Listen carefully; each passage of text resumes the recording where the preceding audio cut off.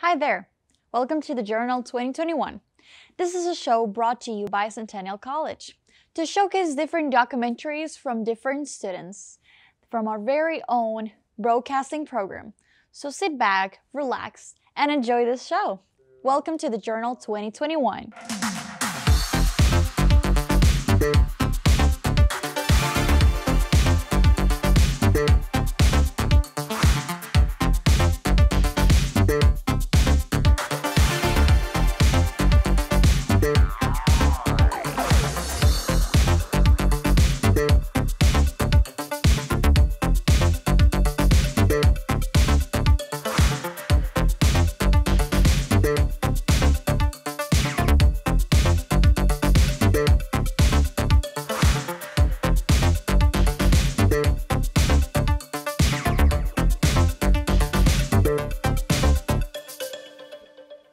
Hello, I'm your host Susan Rapalo. And I'm your host Roham Khodayari. On today's show, we are featuring fascinating stories from 6 different but all very talented people who are on a journey to find themselves through life. Sound exciting, huh? Well, let's get on with it. To kick things off, let's go on an inspiring journey through the language of body movement, dance. The next story is about Jenny Dawn. She is a 15-year-old immigrant from Vietnam who trained to be a ballerina since the age of 5. We take a deeper dive into her life as a ballerina and her passion for dance. One Last Dance is a film about dreams and hope, and a love letter from Jenny for the art of dance. You ready? Yes, I'm ready.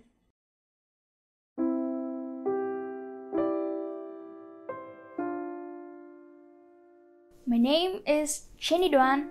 I'm from Vietnam and currently a foreign student in Canada.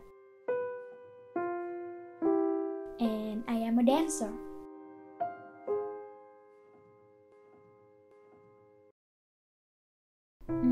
I was born into a family where everyone works in the art industry. So from a young age, I was exposed to all kinds of dance art form, and I was truly lost in my own world. Dance is so gentle and delicate, but also very strong and decisive. Every move tells a story, a thought, a feeling, and I know I was infatuated by it.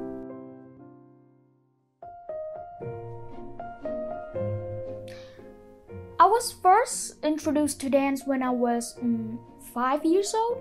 Everything was so new, but I wasn't afraid to try it. I learned many different genres of dance, from classical ballet to contemporary, or from hip-hop to ballroom. And I was so lucky to learn from all the best dancers in Vietnam. From Tố Như to Khánh Thi, or from Hà Lê to Huy Trần.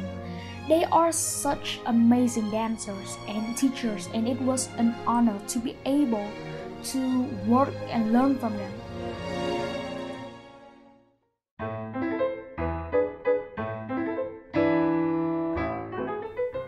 When talking about classical ballet, people usually think that it is dry and rigid. But I think it shows the elegance, nobility, as well as the flexibility of the dancer. It is the queen of all dance.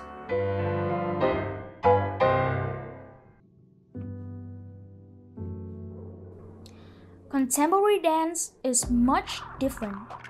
It is not so important to form and perfection. It tends to be free, and it represents the deepest thoughts that one wants to show. It was passionate that a dancer would live, breathe, and dream about this art form.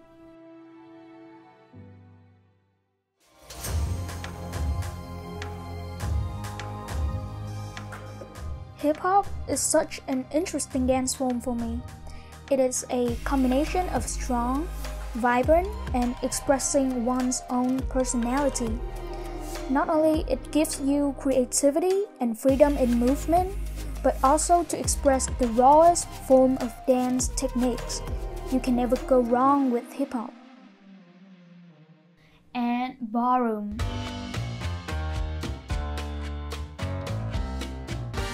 You learn how to control your balance and the strength of your legs. This dance genre will give you a sense of sophistication, charm, and comes with it the perfect combination between the two dance partners. It can surprise you with how much emotions dance can express without a single word. In every profession, there are difficulties that each nature of work brings, and dance is no exception. Dance is a long journey and a very hard path to follow. The hardest thing for classical ballet is that the ballet dancer can only perform on stage to a certain age. And it's hard to think that with all the training, you can only be able to do so much in that career path.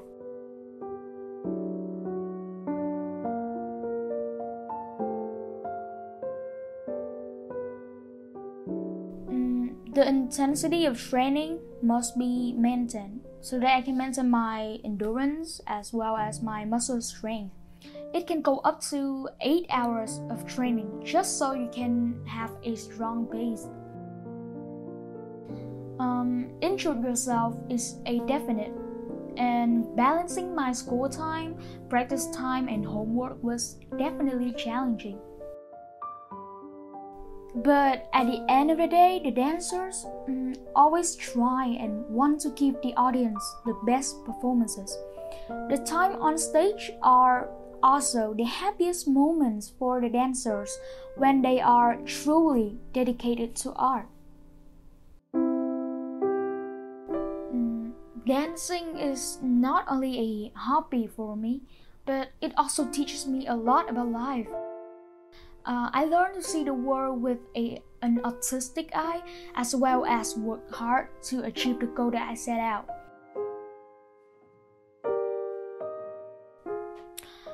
I've always felt grateful to dance for giving me so many opportunities to learn new things and have a strong foundation in arts.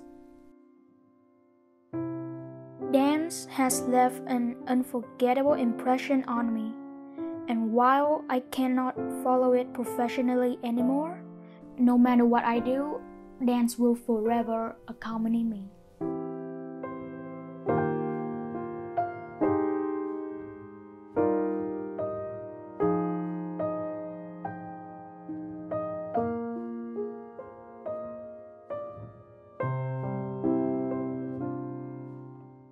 What a great and aspiring film to start our show. But for the next documentary, even though quite inspirational itself, the film is slightly more intense. It is. It raises an important reflection on how some mistakes can scar us for life. One is a chilling story about an immigrant pursuit of freedom in a path full of obstacles. Let's check it out. I grew up in Colombia. Moving to Canada was like being in a movie where things seem to be working a lot better. Because they do work a lot better. But, you know, in the coming years, I figured that it doesn't matter how things work around you. It's really what you do with the things. When I was a teenager, my dad developed a very successful export business in Colombia. And of course, given the structure of the business, people wanted to take advantage of it. They decided to blackmail him. They started to harass his family, myself, my sister, my mom, our grandparents. And when everything got out of hand, the DA was involved. My dad and our family went under witness protection, and we left Colombia. We landed in Fort Lauderdale, at which point we lost contact with the DA, and we had to make the very hard decision to drive from Florida to Buffalo to cross the border to Canada illegally.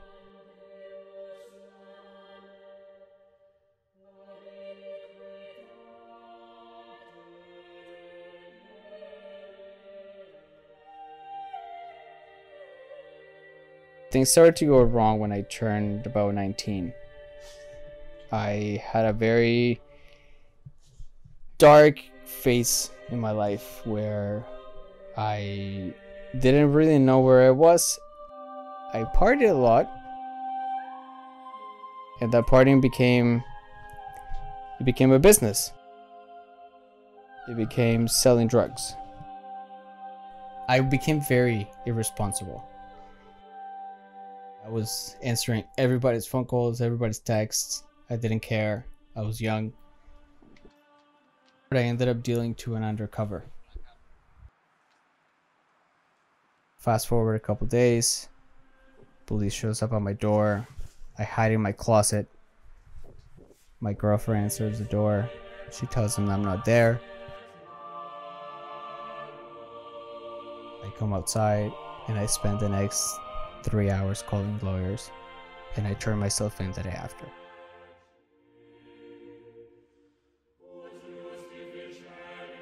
I ended up being convicted to a sentence of X amount of days in jail, which I was able to negotiate into house arrest and a weekend jail time.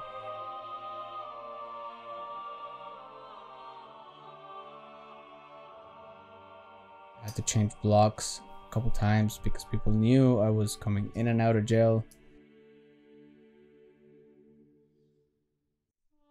I had to get out of that situation, so I spoke with a city worker. She got me into a volunteering program and house arrest. Being on house arrest, as much as I was at home, it was just like jail. It was almost a little bit worse. You could see all the things you could do, but you can't.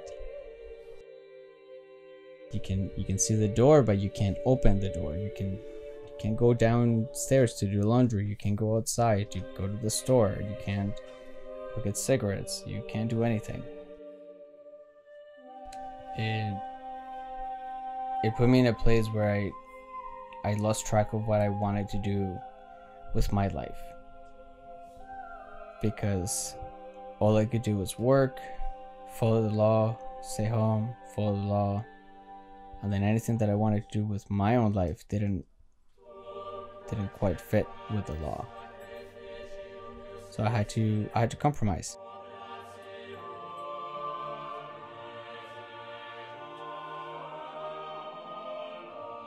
And I have learned that there is no justification or reward to do what I was doing. There is really no reward.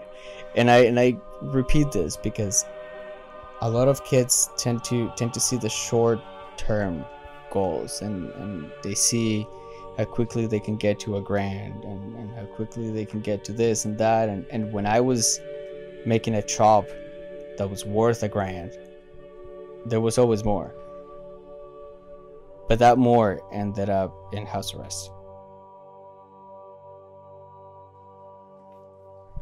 Captivity taught me, I guess, that no matter what happens in the past, you can always settle down, understand it,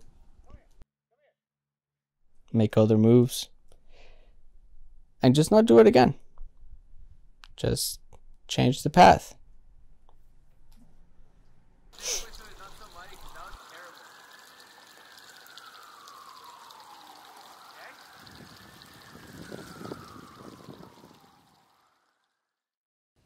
So Suzanne, I know that the next doc is very close to your heart. Can you tell us a little bit about your doc? Yes. This next piece was actually shot and produced by myself. This is a story about my sister Elena, a teenage girl with an outstanding artistic drive. The story tells a journey of hers discovering her talent for visual art and career paths.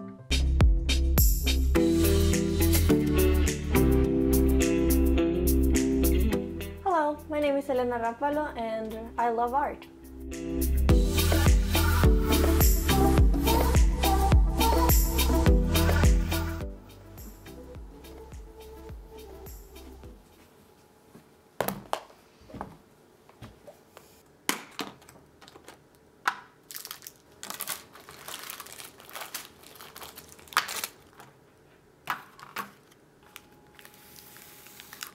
Well, I found out that I liked art because when I was little I used to watch a lot of cartoons such as Steven Universe, Tom and Jerry, Over the Garden Wall, Pink Panther and all those. And they always inspired me to do this type of animations, but I never thought of it as a career.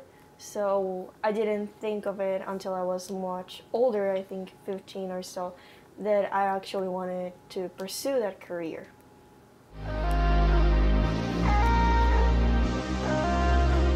So I started making art by just sketching on my notebook, like this one. Well, this is not the first one I had. I left my one in Honduras, but I started sketching on my notebook when I was little. But then I discovered 3D animation and it made me like more 3D animation than 2D animation. So I started sculpting recently, like the past year started sculpting on programs on my computer so I could make 3D models for stuff that I wanted.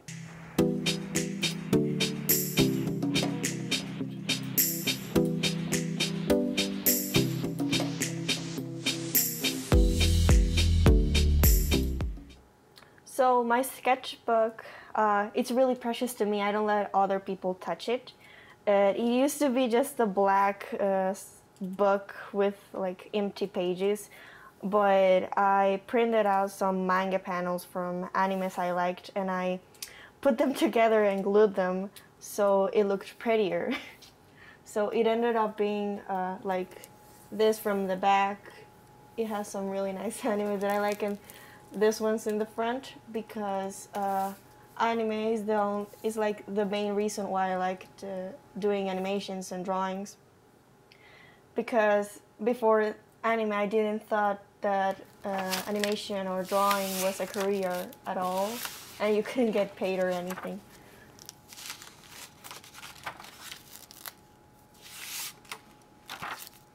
Well, right now I am still deciding between video games or just straight up TV series or movies or anything like that that includes 3D animation. Because I really like games and I would really like to make some art and visuals for the games that I work with, but I also want to be able to make to work in a movie or a studio or a TV series or whatever comes to mind. So I'm still deciding between those two. I'm Elena Rapalo and this is just one small step into the career that I'm hoping I have. It is such an interesting story about your sister Suzanne, and Elena has such a bright future ahead of her, with her talented in craftsmanship. Thank you so much, Roham. I'm really glad you liked it. But don't be shy, I know the next film is about yourself. Well, yes, the next documentary, it is a very personal story of mine. It is about my passion for films and my life journey as a cinema lover. How important film is in my heart and how the cinema became a platform for me to find myself, to express my feelings and to follow my dream. I hope you enjoy it.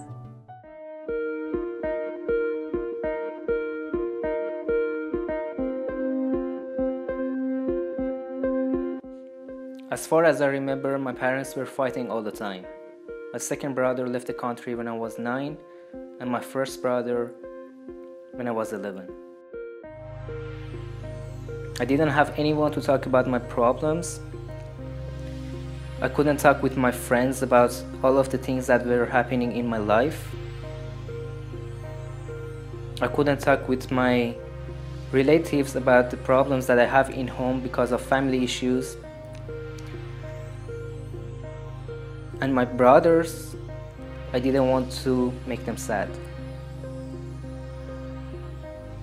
I was an introvert person who didn't like to go to parties. The only thing that I liked was a dark room that I had with a big TV and all of the movies that were my brother in that time. Case. You see, I was looking for a motive. That's very important because if you don't have a motive, where's your case, right? The movies that I couldn't watch in the cinema, because in my country we don't have an international cinema that people can go there and watch all of the things that they like. So they need to download all of the things illegally. They need to buy them in the streets.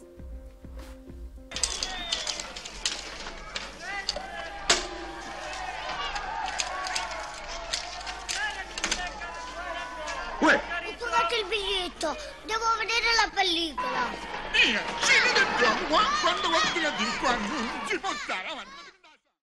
And I was fighting with my father because I was using too much internet every day for downloading the only thing that were saving me in that time. And when I was 15, my best friend turned out to be a bipolar person.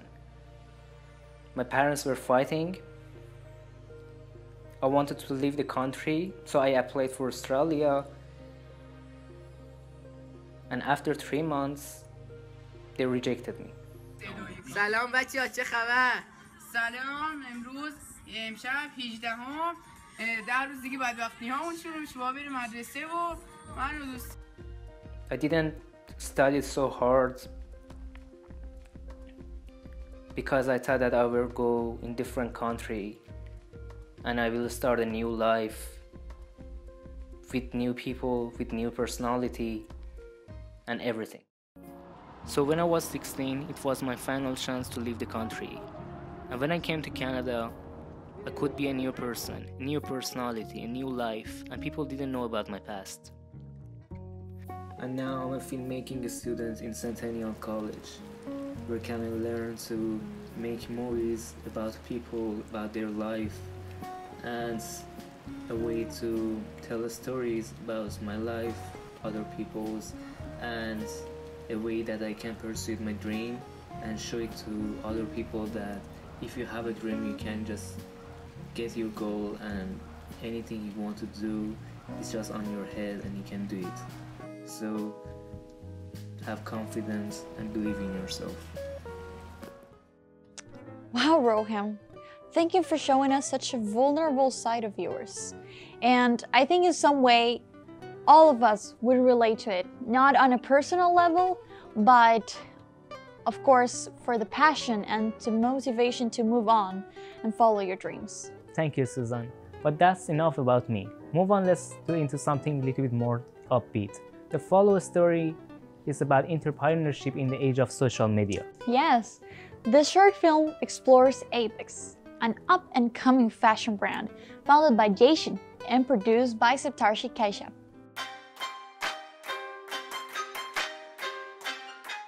I'm Jason, and I'm telling you the story of Apex.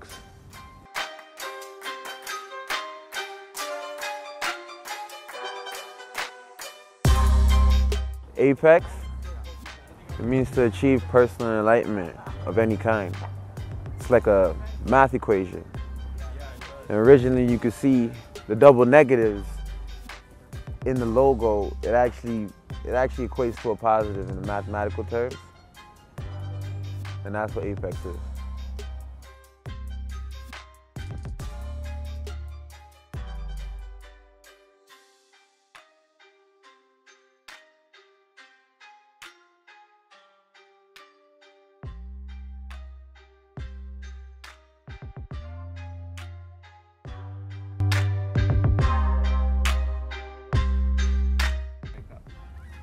Well, my brand is it's going to be a lifestyle brand. And the way I relate it to skating is, since skating is my lifestyle, along with basketball and other sports and things like that, the internet's the greatest thing that happened to brands. You being able to push your business online, that's the reason why I actually became an entrepreneur. It was so much easier for me to get into this business without having people being subjective or without me having to actually be somewhere, go somewhere, hearsay. I was able to attract the people that were interested in my brand organically, and that was all thanks to the internet and online presence of Instagram, Twitter, Snapchat.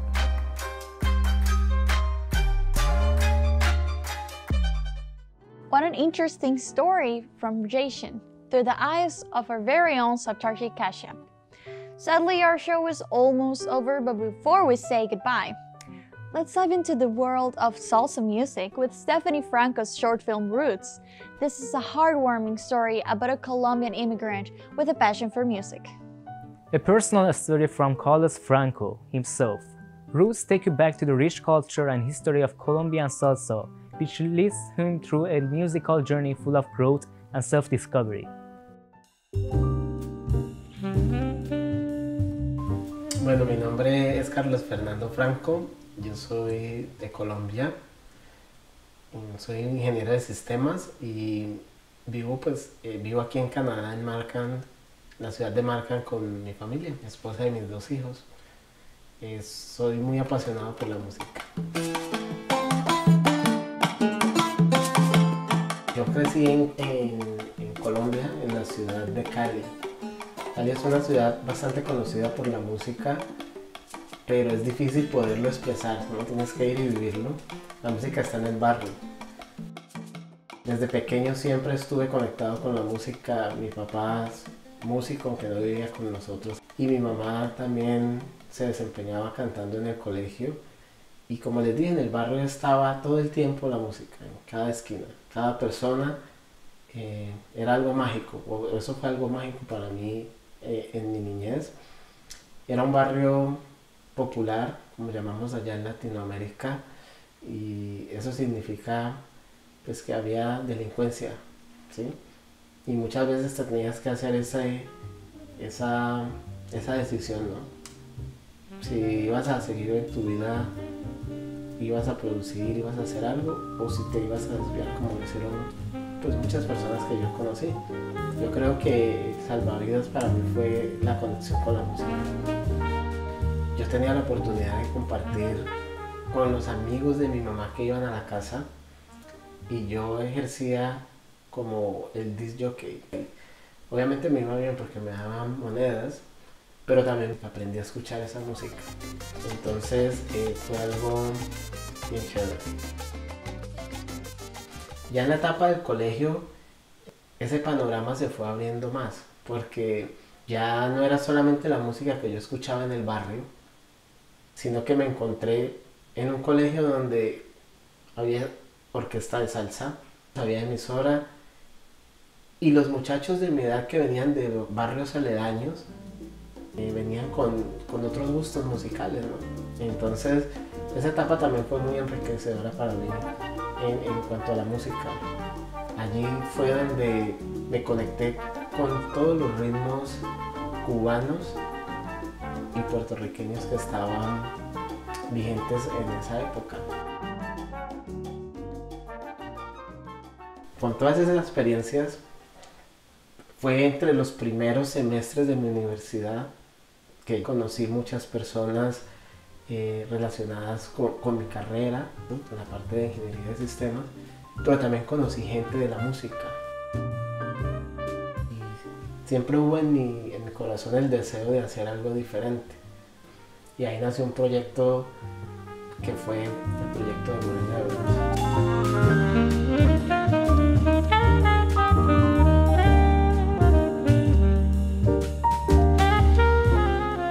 El proyecto de Muralla de Bronce fue un proyecto de difusión de toda la música afrocaribeña. Y era un sitio pues conocido popularmente como una salsoteca, un sitio para escuchar y bailar música salsa, pero nosotros le dimos un toque diferente porque era un sitio donde la gente podía aprender y documentarse también de todo ese movimiento cultural. Entonces fue también algo bien especial, porque era un sitio pequeño, pero tenía cada detalle puesto. Y los artistas venían internacionalmente y querían estar allí. Los mismos artistas con los que yo había crecido, con esos que compartía, digamos, la música en mi época de juventud, ese mismo músico iba y se sentaba y estaba con nosotros allá. Entonces fue algo bien especial por esa parte. Llegó el momento en que vimos que no había un equilibrio entre la familia y lo que estaba pasando con Muralla de Bronce. Y ahí fue que nosotros decidimos parar este proyecto, pero lo hicimos única y exclusivamente por retomar el camino familiar. En ese camino empezamos también una etapa de crecimiento espiritual y conocimos de Jesucristo, y nuestra vida pues dio un giro total. El conocer a Jesús vino con muchas promesas para nuestra vida. La promesa de levantar nuestra familia, pero también la promesa de traernos a esta tierra. Y aquí estamos. No ha sido fácil este proceso, estar aquí no ha sido fácil, pero así ha sido toda mi vida. Cada etapa de mi vida ha tenido un reto. Y ahora la fuerza para levantar ese reto yo solamente la puedo encontrar en Dios. Es en Dios donde yo encuentro mi dirección y mi norte, y con el apoyo de mi familia sigo adelante, ¿cierto? Y la música siempre está en el corazón, en la mente, en el aire. Pero ahorita es un enfoque diferente. Ahora quiero transmitir el legado a mis hijos, a otras personas, sin descuidar lo más preciado que tengo, que es mi familia. Con eso se nace, no se puede cancelar. Eso es. This is all the time we have for today's show. I hope you enjoyed the exciting journey today with our featured documentaries. Come back next week for more amazing documentaries from our young producers of Centennial College Broadcasting Program 2021. And be sure to follow us on Instagram at the Journal SAC for more updates about upcoming episodes. Thank you for watching us. I'm your host, Roham Khodayari. And I'm your host, Susan Rapalu. See you next time on The Journal.